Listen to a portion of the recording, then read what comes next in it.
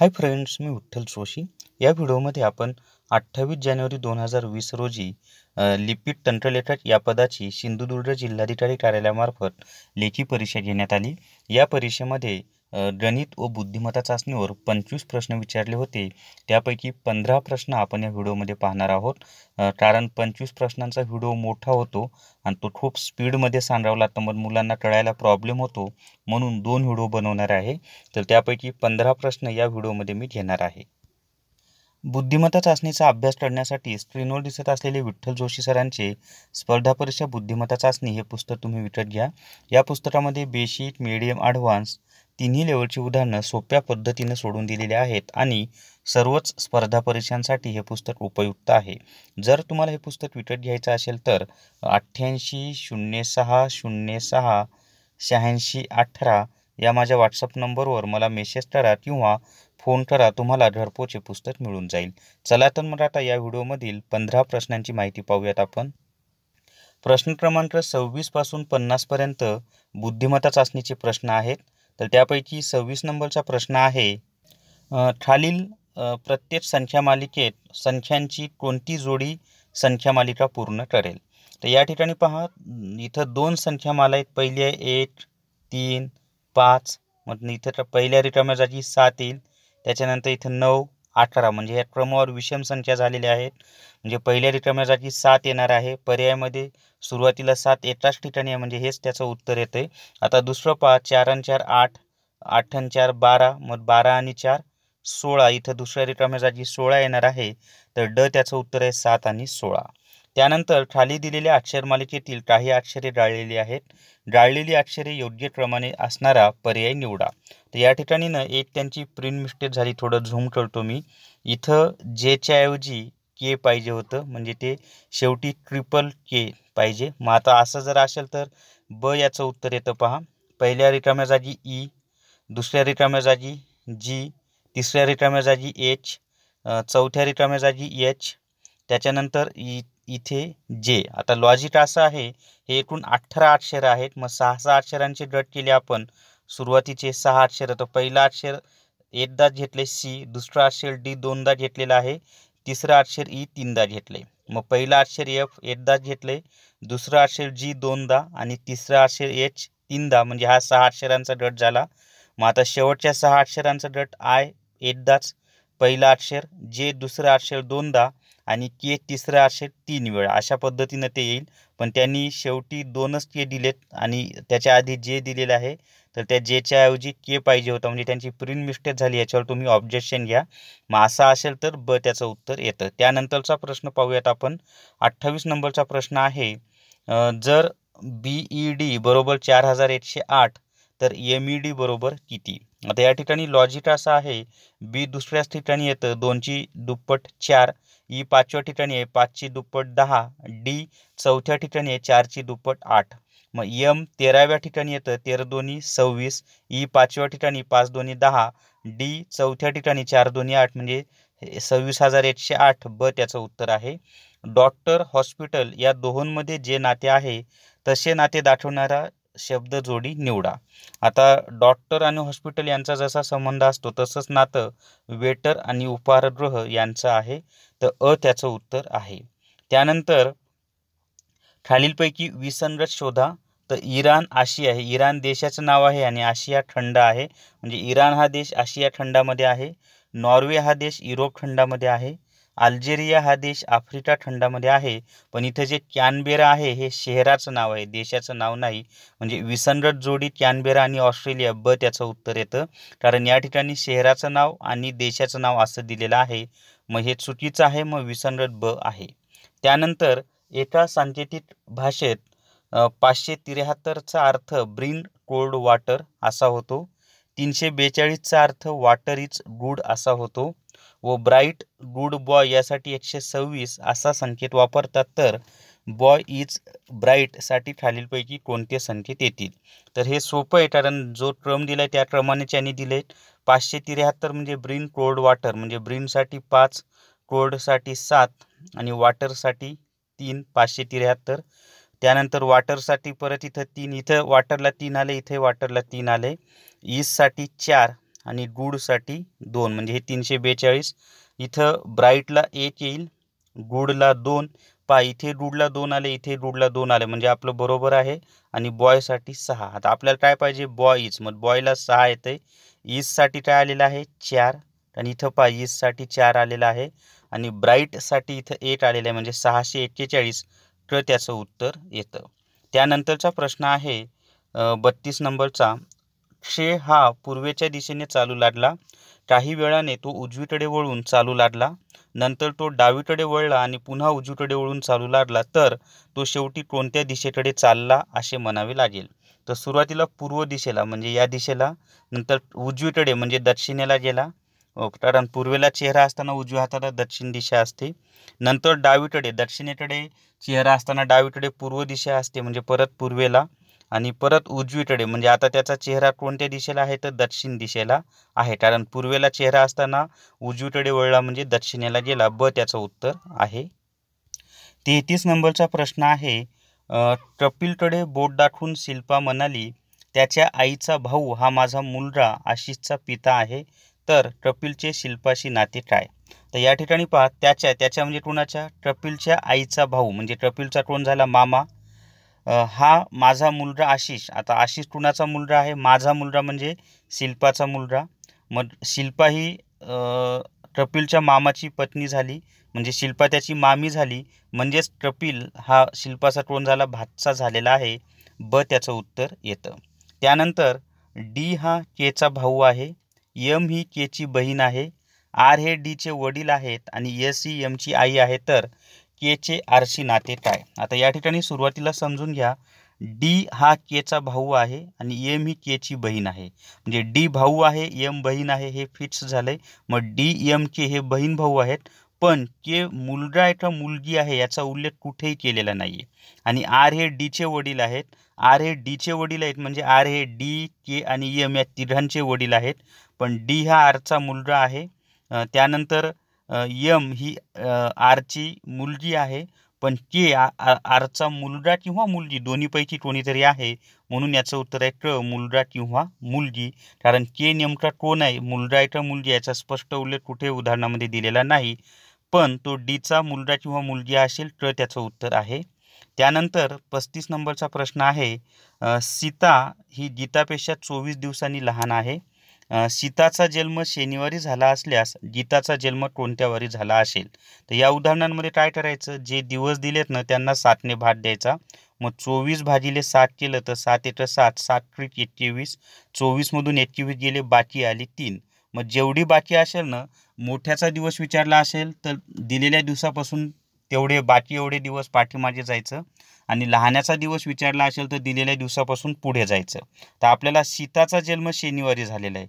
सीता ही गीतापेक्षा 24 दिवसांनी लहान आहे म्हणजे सीता लहान आहे आणि गीता मोठी आहे. मग मोठ्याचा दिवस विचारलेला आहे, जन्मदिवस. मग मोठ्याचा विचारला तर दिलेल्या दिवसापासून आलेल्या बाकी एवढं मागे जा.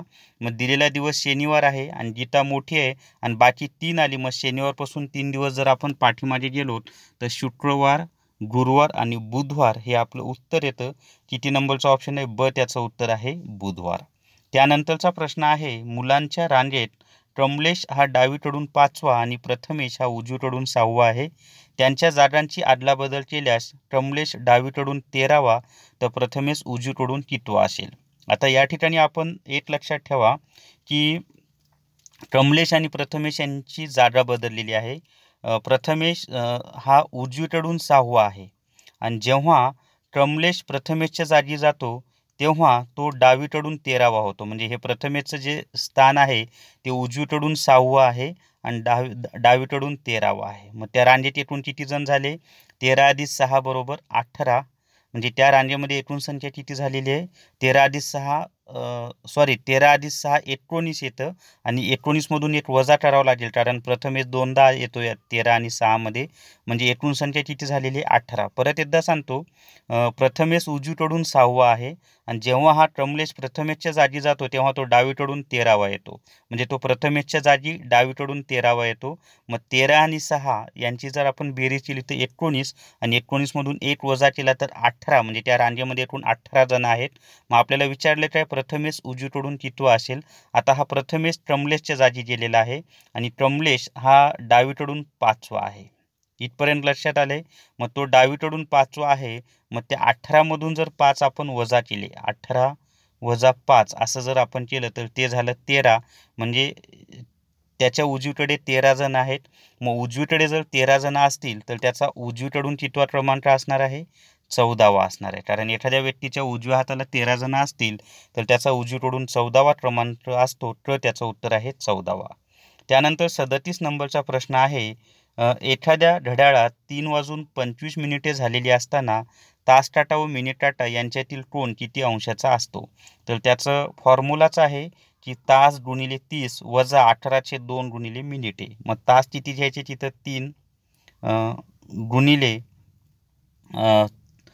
30 वजा 18/2 गुणिले मिनिटे. मिनिटे किती घ्यायचे आहेत 25. मग आता 3 गुणिले 30 केलं तर हे आलं 90 वजा 18 आणि 25चा जर गुणाकार आपण केला तर तो येतो 275. म्हणजे 25×25ला 5, हातचे आले 2, 25×25 आणि 2 27, 275 भागिले 2 जर आपण केलं तर इथं बेट्रिक 6 सॉरी बे माझी मिस्टेक झाली. 2ने जर बेट्रिक 6 त्यानंतर 7मधून 6 गेले राहिले आहेत 15, बेसाती 14 म्हणजे 137.5 येते.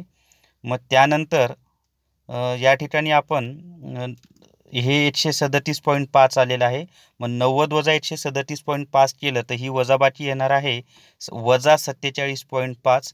परंतु कोणाचं माप हे ऋणमध्ये नसतं म्हणून ते धनच घ्या. म्हणजे उत्तर आपलं 47.5 येईल. किती नंबरचं ऑप्शन आहे ते आपण पाहूयात. तर 47.5 हे त्याचं उत्तर आहे 47.5. त्यानंतर 38 नंबरचा प्रश्न आहे. x-8 ही 13ने निषेध भाग जाणारी एक विषम संख्या आहे तर x-8च्या पुढील 13ने निषेध भाग जाणारी तिसरी समसंख्या कोणती. आता या ठिकाणी आपल्याला xची किंमत अशी एक संख्या घ्यावी लागेल की त्या संख्येतून 8 वजा केल्यानंतर जी वजाबाकी येईल ती विषम संख्या असेल आणि तिला 13ने भाग जाईल. मग आता समजा आपण एक्सच्या जागी जर 21 घेतलं, 21 का घेतलं तेही सांगतो अंदाज. म्हणजे किंवा दुसरं आपण ते एक्सच्या जागी 21 घेतलं, त्या 21मधून जर 8 गेले, 21मधून 8 गेले तर किती राहतात, 13 राहतात. 18मधून 8 गेले राहिले 3 आणि 2 ते 0. म्हणजे इथं किती राहतात, 2मधून 1 गेला 13 राहतात. म्हणजेच एक्सच्या जागी आपण 21 गृहीत धरलेलं आहे आणि आपण का गृहीत धरलं ते सांगतो. तर अशी संख्या एक्सच्या जागी ठेवायची की जिच्यातून 8 वजा केल्यानंतर जी संख्या मिळेल ती विषम असेल आणि तिला 13ने भाग जाईल. मग 21मधून 8 गेलं तर वजाबाकी 13 आली. 13 ही विषम आहे आणि 13ला 13ने भाग जातो. मग आता 13ला 13ने भाग जातो. मग 13चा जर पाडा आपण लिहिला तर 13 13 13 2 26, 13 39, 13 4 52, 13 5 65, 13 7 78. मग आता 13ने निषेध भाग जाणारी विषम संख्या कोणती आपण पकडली, 13 पकडली. तर x-8च्या पुढील 13ने निषेध भाग जाणारी तिसरी समसंख्या कोणती. तर पहिली समसंख्या 26, दुसरी 52 आणि तिसरी 78 आहे. मग आता हे 78 आलेलं आहे, बरोबर आहे. मग आता आपल्याला पर्यायामध्ये 78 तर दिलेलं नाहीये, पण पर्याय असे दिलेत. पहिला ऑप्शन पहा, x + 57. x म्हणजे आपण किती घेतलं होतं, 21. मग 21 + 57 जर आपण केलं तर 7 आणि 1 8 आणि 5 आणि 2 7 म्हणजेच 78 आलेलं आहे. म्हणजे किती नंबरचं ऑप्शन आहे त्याचं उत्तर आहे x + 57. तर त्यानंतरचा प्रश्न पाहूयात आपण. 1 2 3 4 हे अंक घेऊन 2000 पेक्षा मोठ्या अशा किती संख्या तयार होतील. तर या ठिकाणी हे 4 अंक आहेत पहा. या 4 अंकांपासून 4 अंकी संख्या किती तयार होतील, तर त्या 24 तयार होतात. आणि त्याचं हे लक्षातच ठेवा की 4 अंक असतील आणि त्या 4 अंकांपासून 4 अंकी संख्या नेहमी 24 तयार होतात. मग आता आपल्याला 2000पेक्षा मोठ्या पाहिजेत, म्हणजेच जे सहस्त्र स्थान आहे, हजारावं स्थान, तिथं 2, 3 किंवा 4 यापैकी कोणताही एक अंक येऊ शकतो. 2, 3 किंवा 4 यापैकी कोणताही एक अंक येऊ शकतो. तर या ठिकाणी पहा, जे सहस्त्र स्थान आहे किंवा हजारो स्थान, त्या ठिकाणी 2, 3 किंवा 4 या 3 पैकी एक अंक येऊ शकतो. 3 पैकी एक म्हणून इथं 3 लिहिलंय. आता 3 पैकी एक अंक जर इथं वापरला तर राहिले किती अंक? 3. म्हणजे इथं 3 लिहावं लागेल. त्यानंतर या 4 मधून 4 पैकी एक अंक आपण इथं वापरला तर राहिले किती अंक? 3. म्हणून इथं 3 लिहिले. गुणिले आता 4 पैकी इथे एक अंक वापरला, इथे एक अंक वापरला, राहिले किती? 2 अंक, म्हणून इथं 2. मग 4 पैकी इथे एक अंक वापरला, इथे एक वापरला, इथे एक वापरला, राहिला किती? 1.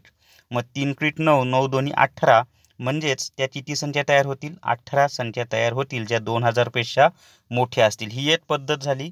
आणि दुसरी पद्धत अशी आहे की 4 अंकांपासून 4 अंकी जास्तीत जास्त 24 संख्या तयार होतात. पण या ठिकाणी जर आपण एक सहस्त्रस्थानी घेतला तर पहिली संख्या तयार होती 1234, दुसरी संख्या तयार होती 1243, तिसरी संख्या तयार होती 1324, चौथी संख्या तयार होती 1342, पाचवी संख्या तयार होईल पहा 1423, आणि सहावी संख्या तयार होईल 1432. ह्या ज्या 6 संख्या आहेत ह्या 2000पेक्षा लहान आहेत. म्हणजे 24 मधून 6 गेले, राहिले किती? 18. तर या पद्धतीनं सुद्धा 18च उत्तर येते. ब त्याचं उत्तर आहे. त्यानंतरचा 40वा शेवटचा प्रश्न या व्हिडिओमधील. राहिलेले 10 प्रश्न आपण वेगळ्या व्हिडिओमध्ये पाहूयात. 200 पानी पुस्तकाचा 3/8 भाग वाचून संपविला तर त्या पुस्तकाची किती पाने वाचायची शिल्लक राहिली? मग 200चे 3/8 करा. 200 गुणिले 3/8, 25 8 200, आणि 25 त्रिक 75, म्हणजे 75 पानं वाचलेली आहेत. मग 200 पैकी 75 पानं वाचलेली आहेत, तर 200 वजा 75 केलं तर 125 पानं अजून वाचायची शिल्लक आहेत. तर त्याचं उत्तर येते 125. तर या व्हिडिओमध्ये आपण गणित आणि बुद्धिमत्ता चाचणीचे 15 प्रश्न पाहिलेले आहेत. हा व्हिडिओ तुमच्या मित्रांसोबत, इतर व्हॉट्सअप ग्रुपवर आणि टेलिग्राम चॅनलवर जास्तीत जास्त शेअर करा आणि विठ्ठल जोशी माझा चॅनल सबस्क्राईब करा. Thank you very much.